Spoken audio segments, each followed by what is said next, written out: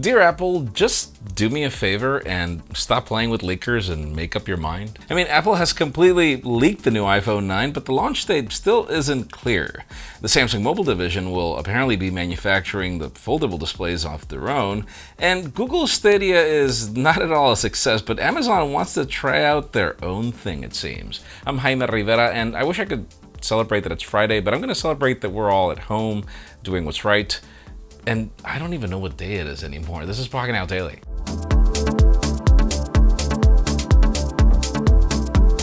The official news today begin with deals, and don't worry, we'll give you some Apple deals, but there are going to be a few others, and particularly these mostly come from Amazon. As of right now, we start with the Apple Watch Series 5, which is currently $50 off, which means you can get the 44mm GPS Plus Cellular Gold variant stainless steel for $750, and then you can also get the other variants for less. The Fossil Gen 5 Garrett stainless steel is also $120 off, pretty much leaving it to $175, depending on which color variant you look for. And finally, the Moto G8 Plus is $95 off, leaving the 4GB of RAM, 64GB of storage variant for $205. That and more deals in the description.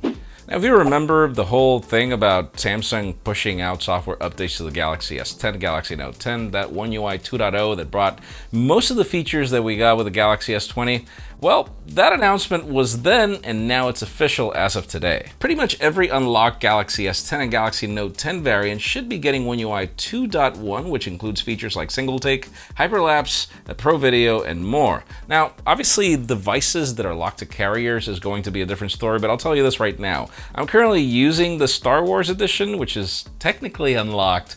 No dice, no software update. This is like, I still haven't even gotten the camera update for the S20 Ultra. Like, this is one of those things where I'm like, Samsung, like, really, what are you guys doing? Now, for those of you Google Fi users, let's discuss one of the positive things that's coming out of this whole coronavirus situation, what companies are doing to address it. Right now, Google Fi has decided to increase their data limit cap to 30 GB during the crisis. The new cap is available for both Google Fi Flexible and Unlimited plans and became effective as of April 1st. This means that those 30 GB are that you go up to 6 gigs, then everything goes unlimited until 30, and it's not until 30 that you get throttled and have to pay an extra $10 a gigabyte.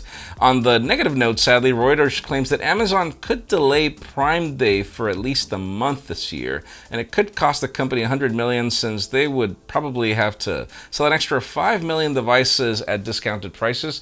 The thing about it is, Amazon, I get all that, but you know the way the economy is right now. What matters if you do a Prime Day if people right now are more interested in other more important things? Now, raise your hand how many of you are actually fans of Google Stadia. Don't fight. I know that there's at least one of you out there. Nobody? Because that's not even me. The thing about it is, you know, Google Stadia, there's a lot of promise, it's a good concept, but a lot of things about it don't make sense, and the deployment just wasn't great. But the thing about it is, it seems that companies want to either tell Google how it's done or compete in a terrible market. Amazon apparently wants to try their own cloud gaming system, and, well, the company launched a teaser for a new game called Crucible, which would work on a new Project Tempo platform. It would work pretty much like Stadia, with a cloud-based system that doesn't require downloads and works with low-end hardware. We're expecting for it to launch later this year after the pandemic, though, you know what, Amazon, this is probably the best time to launch it, when people actually have to spend a lot of time at home. Now, how about if we move the spotlight to Samsung? I mean, the company is legendary for their displays. They've pretty much manufactured the best displays in the market for years now. But the thing about it is, it wasn't really Samsung's mobile division. It was Samsung's display division, and apparently that's going to change partially. It seems that the company wants to move its folding displays manufacturing to their mobile division to manufacture their own folding glass. This apparently is to reduce cost and create a more competitive nature in the industry. The mobile division has already started development of folding glass technology and has spoken to other companies about it. Their current goal is to improve the quality of folding glass by making it thicker without any complications. The thing about it is, I wonder how many competitors are going to want to buy glass from Samsung Mobile instead of Samsung displays, and, you know, have a competitor. Like, yeah, that looks weird.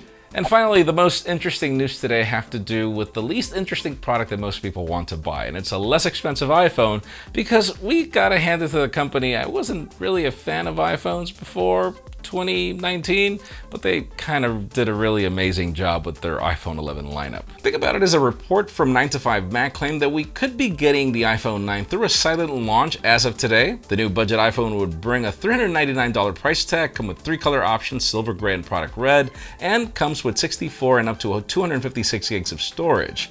That obviously didn't happen, but then we had Canada's Virgin Mobile that had the device live on their website listing for a while until they confirmed, and they actually wrote to us telling us that it was a glitch in their system. The phone was then also completely leaked by Apple, as it was listed in accessories like this Belkin screen protector listed with the iPhone SE 8 and 7, and it clearly doesn't have the original design of the iPhone SE. Obviously, all these listings got, leaked and then removed and whatever, but let us know in the comments down below, are you interested in the iPhone 9? Because in my case, I think that that's like the perfect iPhone to give to somebody. That's like the perfect gift for a kid or anything. And I think that it's going to be popular because if it brings all the hardware of the current iPhones, with the old design, then people also have a chance to get that home button love that some people are still looking for.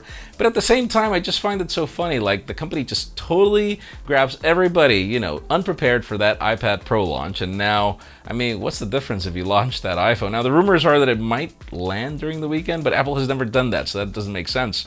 We'll see. Leave us a comment down below. Let us know if you're excited. Friends, again, if you want to get the news earlier, follow us on Pocketnow.com and subscribe to our channel for more videos like this one. Also, follow us on social medias. Our extended coverage happens on Instagram, and follow me on my personal handles, to see me staying at home. Please give this video a thumbs up if you like what you saw. I'm Jaime Rivera. Thanks so much for watching. We'll see you next week.